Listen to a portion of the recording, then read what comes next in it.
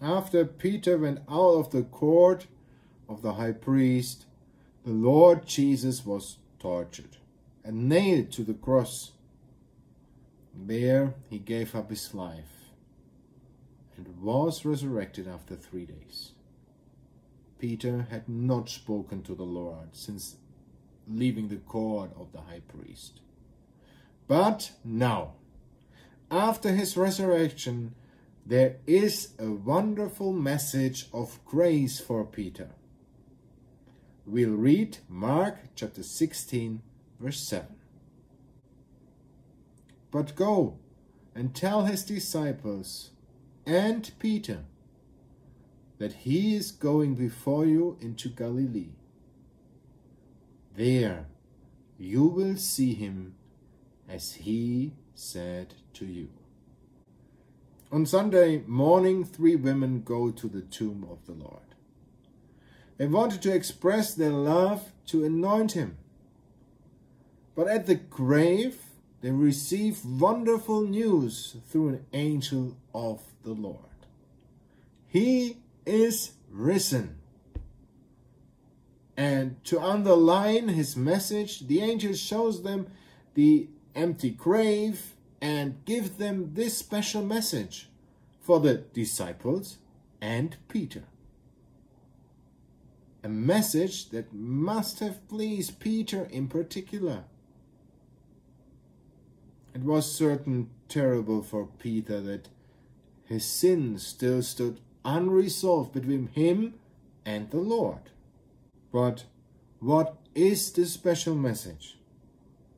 First of all, he addresses the disciples in general, but Peter in particular. But go there, tell his disciples and Peter. Wasn't Peter a disciple? Of course he was. But that message must have been specifically for Peter.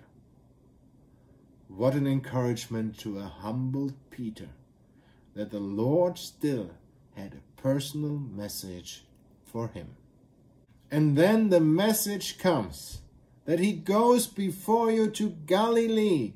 There you will see him.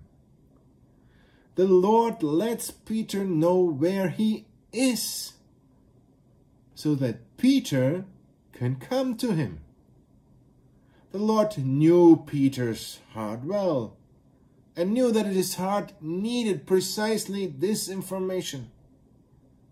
The Lord tells Peter, so to speak, I am ready to receive you when you are ready to come to me.